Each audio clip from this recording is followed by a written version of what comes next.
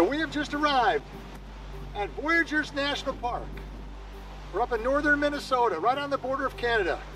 And right now, it is cold and it is windy. So this should be interesting. So this text message just came in regarding our canoe trip, Shane, to Voyageurs. We would like to inform you that there's a wind advisory for today, and that we recommend you do not go out on the water until the wind subsides. Please use your best judgment and common sense and stay safe. Hey, I don't know about you guys, but I think it's getting a lot better. Yeah, that sun is peeking out.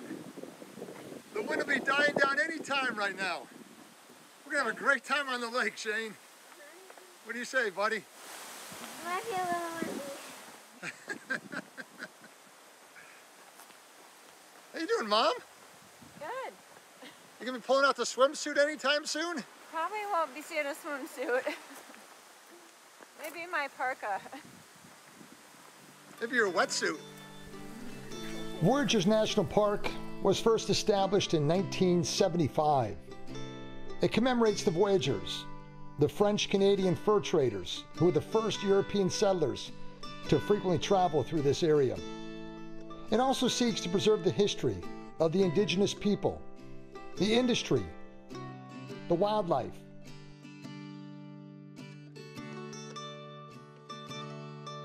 and life in general in the Great North Woods. There are 3 visitor centers at Voyageurs National Park, and we entered in at Rainy Lake. All the way from New Jersey. Wonderful. What brings you I'm here? happy to be here. Well, we have a boat reserved, I think, that was supposed to get dropped off for us, I understand. Okay, by like an outfitter? Yeah. This is just my own map to figure out where we're going. Which side are you going to? Channel View. Channel View? That's it. I picked, I think, a relatively It's real close.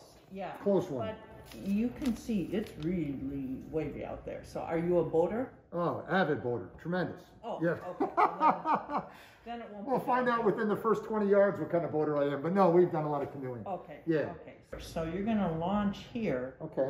You're going to come up this Narrows, and then I would suggest stay along this shore. The southern Cross shore. over. Yeah. Okay, and then head across. But the wind is blowing through here. You can see it if you look out the window, or if you, actually, it is a beautiful sight. Yeah. And you will be looking all the way down the lake. Gotcha.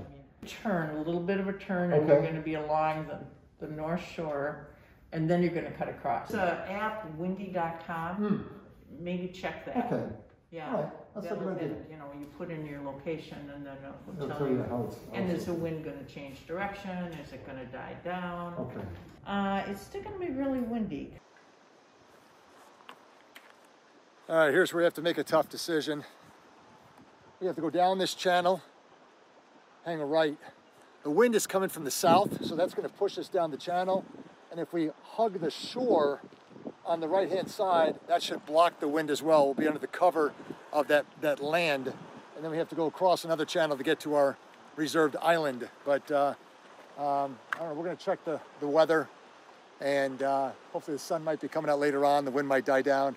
We'll give it a shot, but I don't know. Not what we were expecting. We'll see how it goes.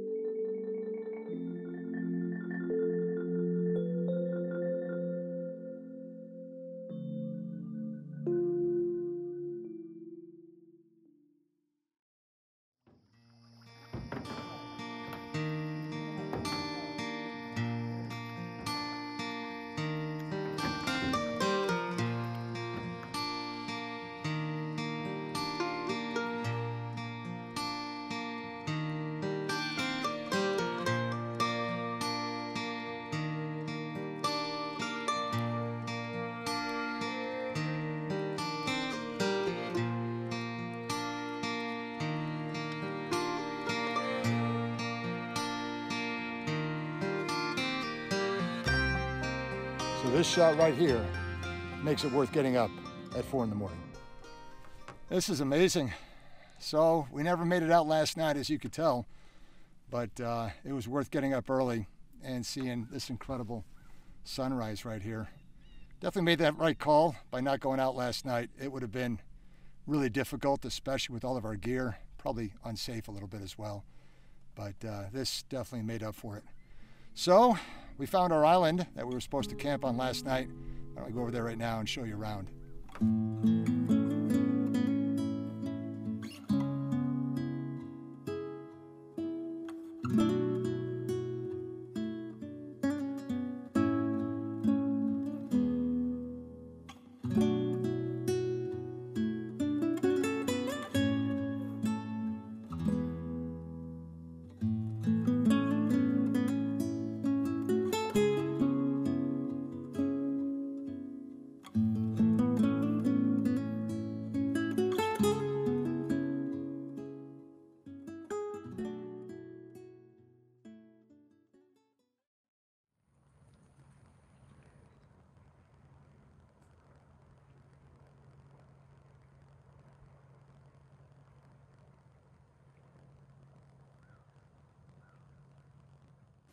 Not too big.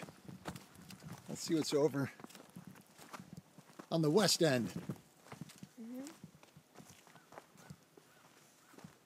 This is beautiful, isn't it? Yeah.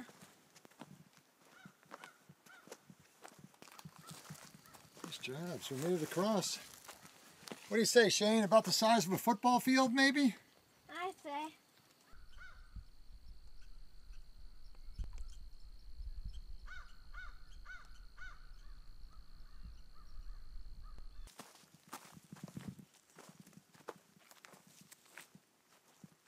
Well, it really would have been nice to sleep here last night, but at least we did get the sunrise.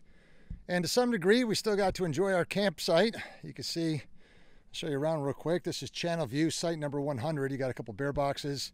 A lot of firewood was left behind, but there is a fire ban right now, so that wouldn't have mattered. There's your fire pit.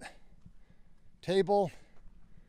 Tent pad number 1, tent pad number 2, and pit toilet behind tent pad number 2. As we said, the island is about the size of a football field. Absolutely beautiful here.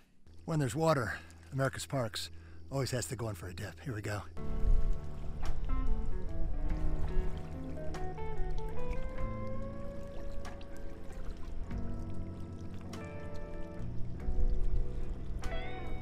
This might be as far as America's Parks goes. It's cold, huh? Yeah.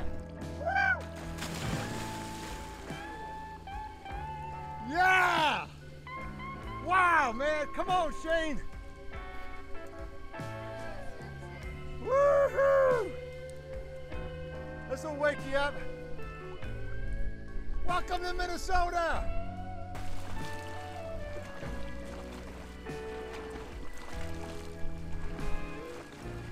You want to come in, Mom? No, not today. It's the initial shock. And once you get over that, very refreshing. All right, guys, that's it. Say goodbye to the island. I got kind of attached to it. That was beautiful. That was a lot of fun, wasn't it? Nice. What a great day. All right, let's head back off to Superior National Forest.